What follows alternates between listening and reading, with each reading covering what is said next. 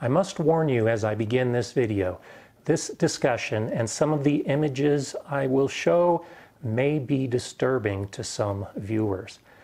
I've been trying to make this video for about 3 years. I keep starting it and never finish it. And even when I get close to finishing it, I'm not ready to release what I've done.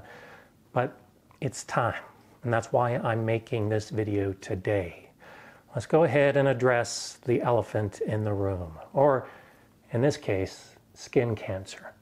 This week, I had surgery to remove skin cancer on my face. This is the 5th time I've had surgery for skin cancer.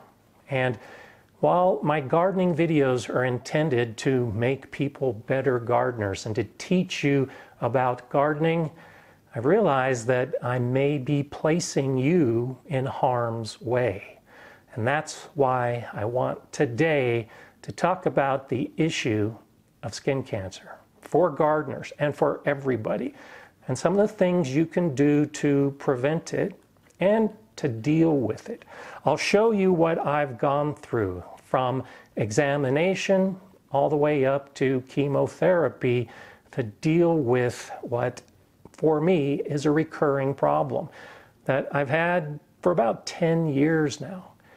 It's better, but I can expect that I will have more surgeries as a result of skin cancer. Now, I'm a serious gardener. I've been gardening 20 years almost every day, putting me outside all of that time. And the sun's damage has affected my skin. Before that, for 20 years, I was an Air Force pilot. And when I was a pilot, there was no discussion about protecting your skin from the harmful UV rays of the sun. And before that, well, I was a kid, like a lot of us, who played outside, getting sunburned and tan during the summer. When you add all of that together, the sunburns as a kid, the sun exposure at 35,000 feet, and 2 decades of being outside without full protection, my skin is damaged. And as a result of that, cancers are beginning to show. Now, I'm not worried about this. Some of the reasons why I haven't made a video till now are because of the personal nature of cancer. And also, like many people, I'm a bit vain. I don't want to show a part of me that might not look so good. And I don't want to be seen as a victim. Well, I'm not a victim. I'm just dealing with some personal skin problems and trying to show you what I've been through so that maybe you might not be exposed to those same type of issues. I have an incredible dermatologist. I've heard from other doctors that he's the best in my city, and I would believe that.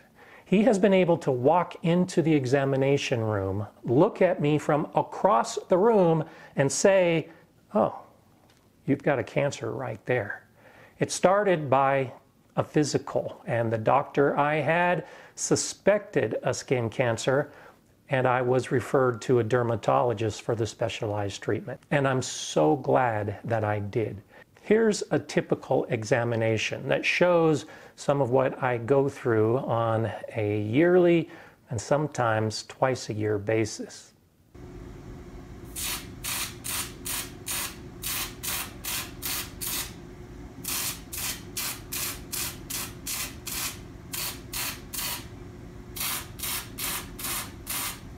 These are pre-cancer, Scott, what we call actinic keratoses from all that time out gardening in the sun.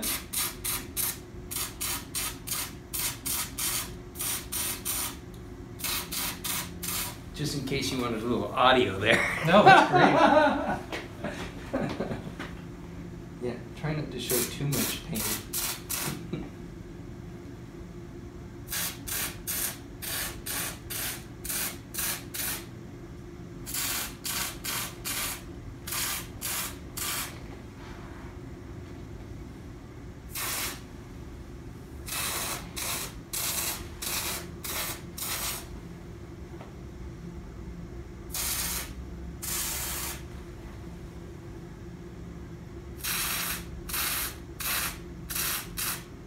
Doing all right?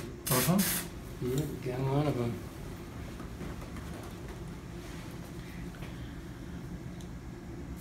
I actually wear sunscreen constantly and always wear a hat. Good. And I still have all of this activity. Yeah. Some of this goes back decades, you know. Sun exposure from the time you were a kid up till now. There's one on your ear here.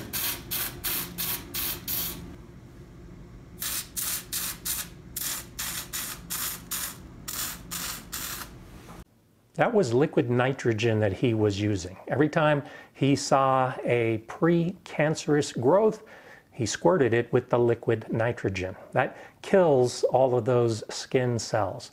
As you could see, I had a lot of pre-cancerous growths. Now, that video was from about 3 years ago when I was first thinking about making this video.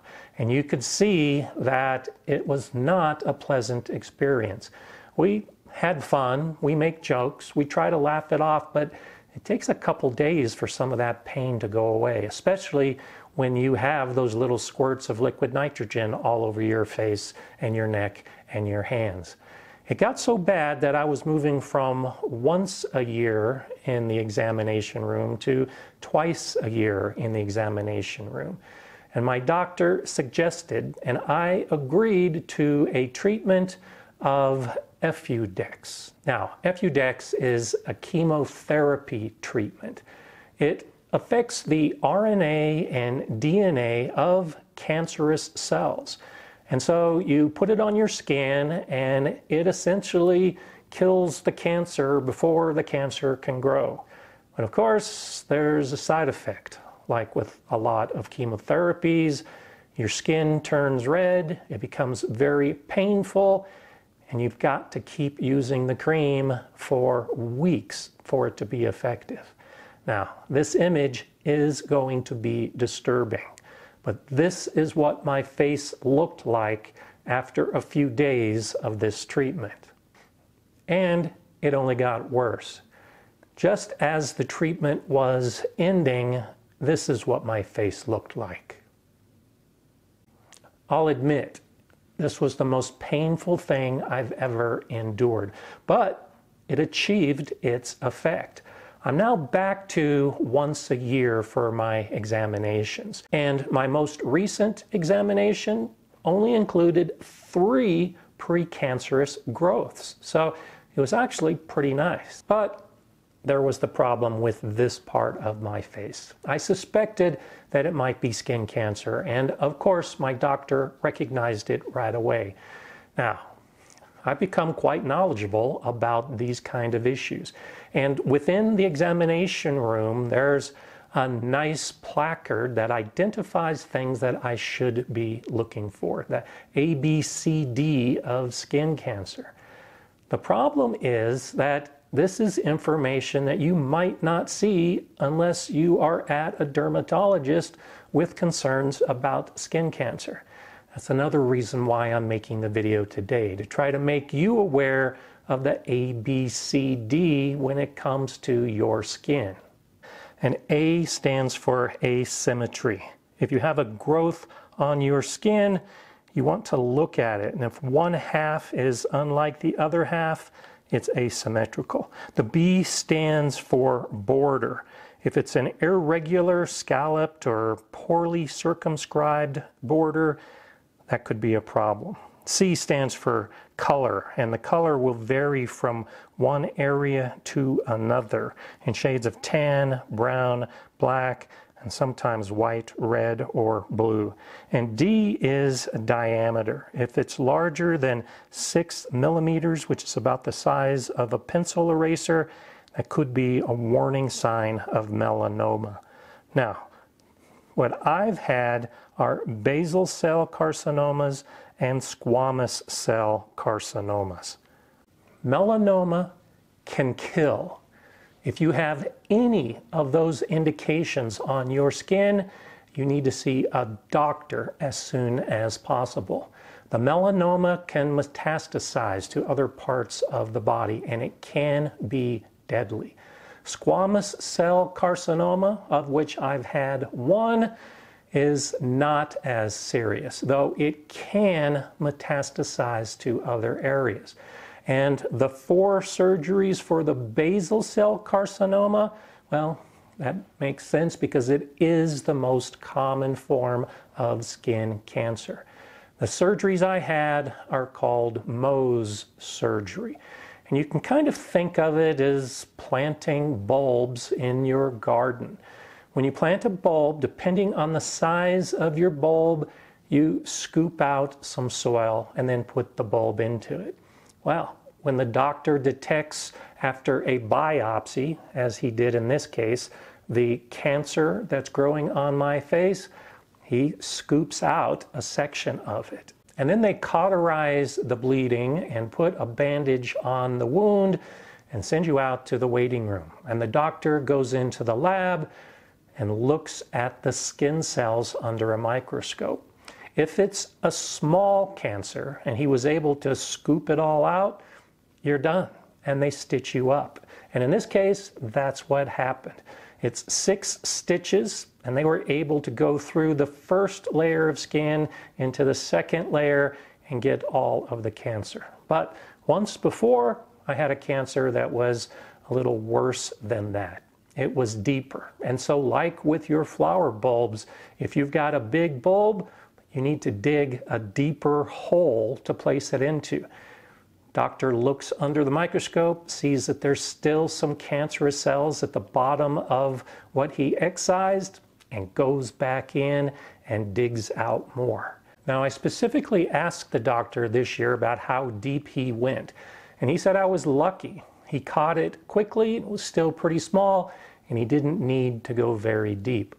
While basal cell carcinomas won't metastasize, they can grow. They can grow into the fat layer underneath the skin, into the muscle as well. In that case, they have to cut out an awful lot of skin to get rid of the cancer.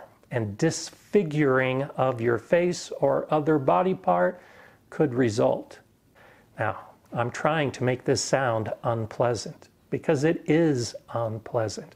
It's one of those things that if you can avoid it, I highly recommend that you do so. Wear a hat, wear sunscreen, wear long sleeve shirts.